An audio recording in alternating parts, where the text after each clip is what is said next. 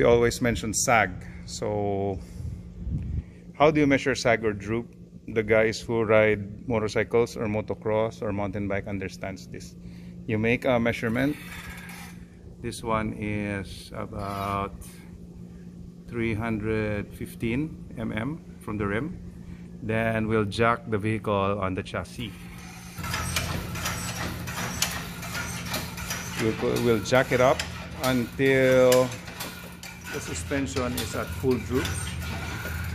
There, the tire is now off the ground. Okay. Then we make another measurement.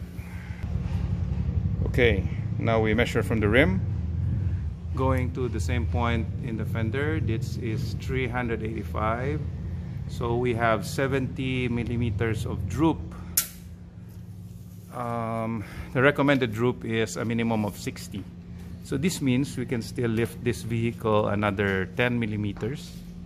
Because now we have 70, we'll lift it about 10 millimeters more. So we can get 60 droop. And I got about an additional almost 10 millimeters of droop after installing the Ironman Pro Forged upper arm. So I'll adjust the pros. They are height adjustable. And we'll see how this looks after.